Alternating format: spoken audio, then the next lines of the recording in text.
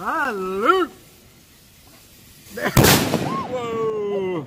Woo!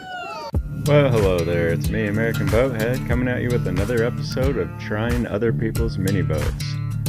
Gotta tell you, the next video after this one is a 2-for-1, so be sure and like and subscribe and follow along. But for now, let's just enjoy the ride with this, the Puddle Pirate. What? I gotta get one of those now. Which? Hey, don't point that thing at us and say that. You got a live cannon there.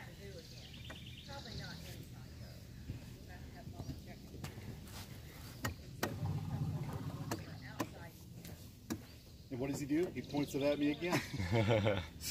So, do you have enough steering there, Alan, or do you feel like you need a little more? No, it could use better steering. Yeah, because you got a flat bar in the back, although it is back a ways, so that probably helps. So this is the Puddle Pirate. Yeah, the Puddle Pirate. Let's see if I can get her loose here for you. Yeah. And this is another Miss Sally Elkins design. Is it modified at all? I'm sorry? Is it modified at all? Not from the much, plans, really. yeah. It's pretty much straightforward except for the cannon. Mm-hmm, yeah. What did I do with it? Oh, there it is. Where'd you get the electrical box? I got the electrical box right from the Lowe's department store. Uh-huh. So there's nothing that's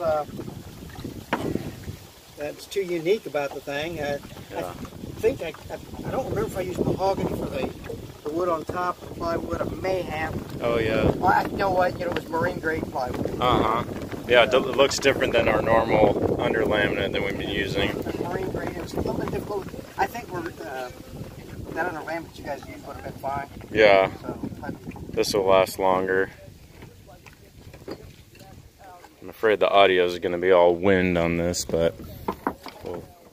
So on the steering wheel there, you got a dowel in the center, and then the screw, is that to keep it from spinning on there? I just put it the center. I need an emblem to cover that up. Yeah. But it came loose, and I've lost all these little pins in there before, and so it's not real rugged, but it works. Yeah. Of course, I don't know.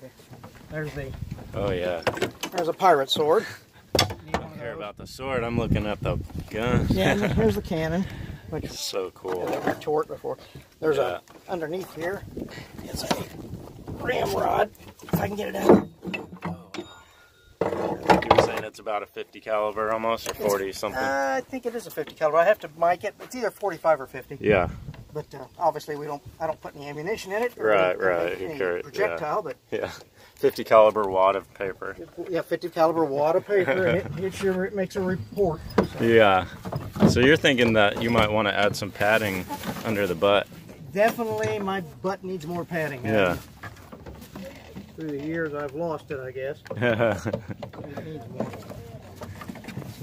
So this looks like a 220 plug. Yeah, and is that what that is? That is it's an electrical fitting. It's an L30R fitting or something. It's kind of overkill. Yeah. But it was handy and I used it. Yeah. It's expensive. I think there's about $20 to $25 a piece on those things. You can do. A lot of guys use the trailer hookup, and that's really a better way of doing it. Yeah, but this won't overheat. Oh yeah, it's a little overkill. Yeah. In the Puddle Pirate. Last one I'm testing today. Let's see how she does.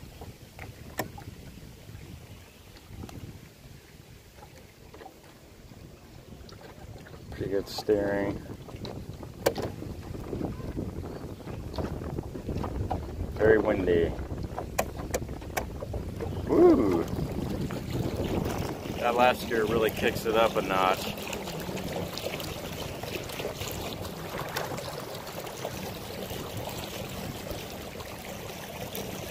Yeah, let's see what we can do here. She's not got the turning radius the other ones have, but you don't really need much more than this. She's got the flat straight bar in the back.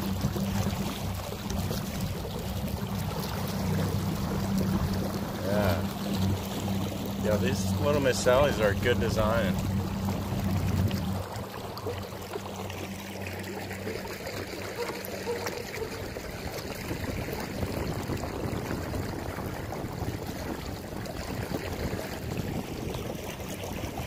job.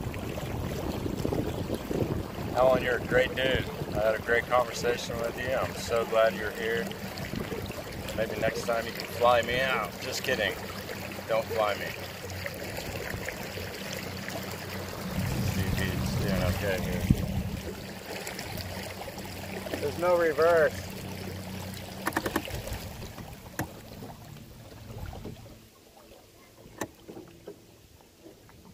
Yeah, he doesn't have reverse on it. See if we can find the fellas.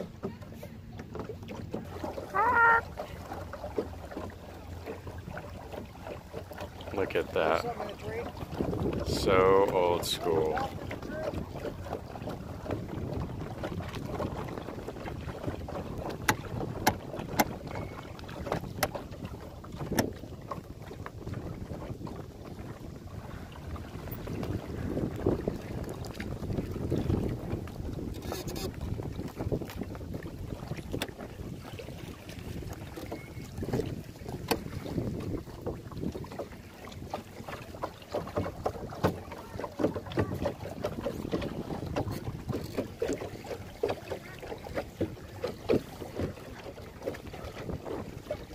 Pull, Betty, pull.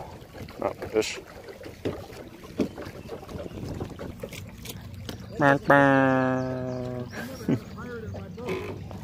Can't stop smiling. It's hurting my cheeks. This life jacket under my butt is hurting my cheeks too.